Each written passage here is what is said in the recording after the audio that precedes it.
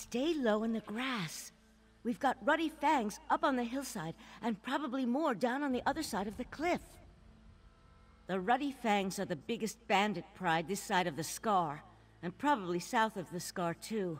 This bunch has been preying on refugees fleeing the dragons, as if they haven't lost enough. Shook me down too, bastards. I'm not hiding, I'm waiting. Thought I might sneak into camp at an opportune moment and get back what's mine. But I've been out here for nearly a day now. I should probably just get back to Riverhold before I pass out.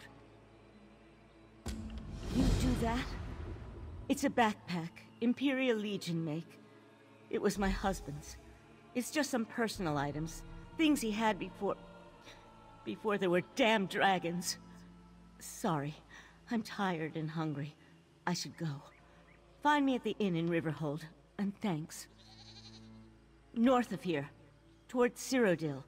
It's a trade town close to the border. Pretty quiet. Or it was. I'm not sure anywhere is quiet anymore. A handful of gold. I don't care about that. I just want my husband's things. The dragons already took his life. I'll be damned if these thieving scum take his memory. Finally bringing my husband home. As much of him as there was. I had to travel all the way to Rimmen. That Tharn witch wouldn't even return his remains to the Legion. Queen? Tuh, she's a traitor. She brought him to elsewhere. Led an army here to restore order for the Empire. She just wanted a kingdom of her own. He died protecting people who'd spit on his grave because of her, if he had one.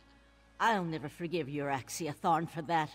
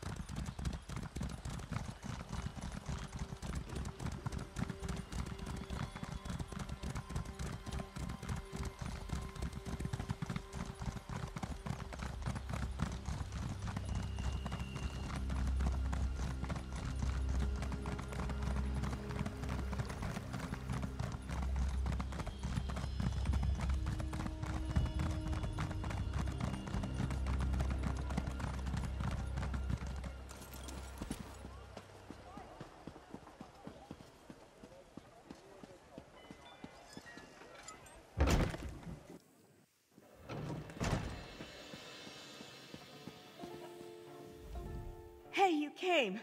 Did the Ruddy Fang still have my things? This means a lot, really. I don't have much left to remember him by. The things in this pack and the condolences of the Legion paymaster every month when I collect his due. Take the gold. I don't need it. You've more than earned it. I didn't really expect anyone to help a Legion widow out here. The Khajiit don't have much love for the Empire these days. Besides, they've got enough of their own problems.